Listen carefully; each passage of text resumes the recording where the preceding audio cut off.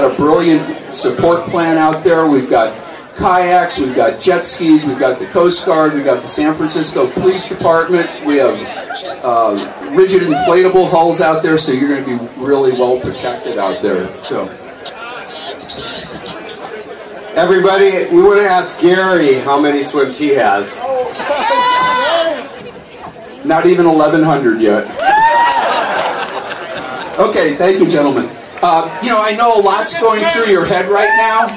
A lot is going through your head right now, but a lot of mental chatter and everything, but if I can get you to just shut that mental clutter down, I have some important information that I want to give you first of all. First, water conditions just don't get any better. You could come here and swim Alcatraz another 100 times and it's just not going to get any better. So the sun's out, the water's flat, and the water temperature is 54? No.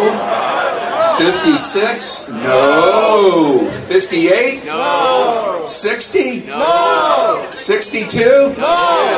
How about 64?